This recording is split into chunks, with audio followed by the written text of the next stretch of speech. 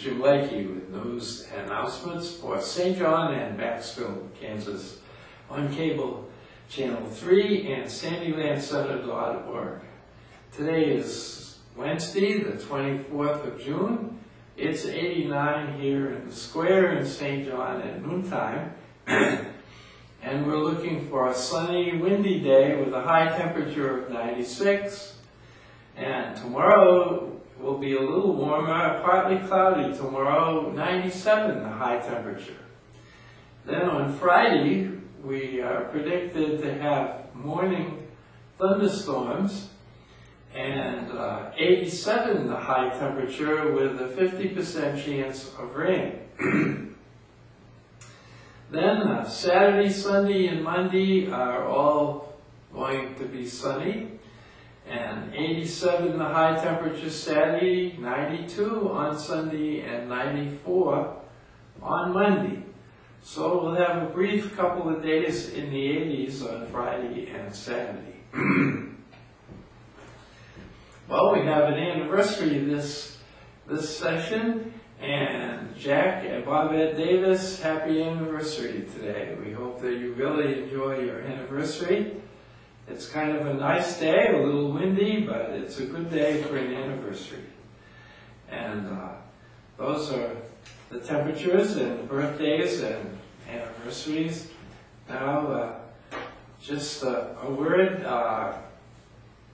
it's a good thing to have a city paper, the St. John News, and I think it's a good thing to have a television station that we can do the news as well.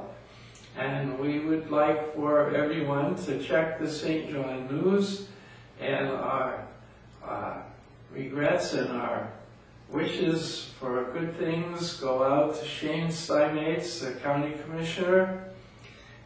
They had a fire Monday at his house and it burned down, and there's an article in the St. John News and a picture of that. So all of our best wishes are to Shane Steinmates with that real tragedy that came by surprise for him and his family. And we're glad that no one was injured. But it is a shame to see a house that burns down in the city. Well, we go on. We don't have a lot of news because we're getting to the end of the month. The Dodge City Casino is the only thing left, and that's on June 30th, which is next Tuesday. And they leave at 8 in the morning, and you can go to the mall as well. And they leave the casino at 2, and they're home by 3:30. And the fee is $10. And of course, we have to watch out for the wind and the temperature, because both are apt to be too much for the city bus to be safe in such a long trip with many senior citizens in it. Well, we come to our menus.